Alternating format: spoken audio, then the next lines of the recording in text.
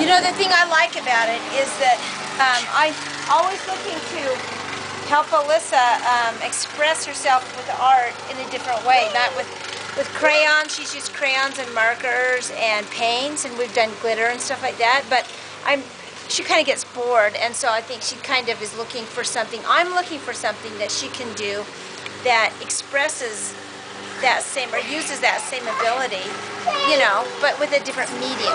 And the thing that's nice about this, you can color it and get, you know, wash it, and she can do it again, and they can do paints, or they can do the daubers. It's just, you can glue nice. things onto it yes. too. You haven't even seen that part yet.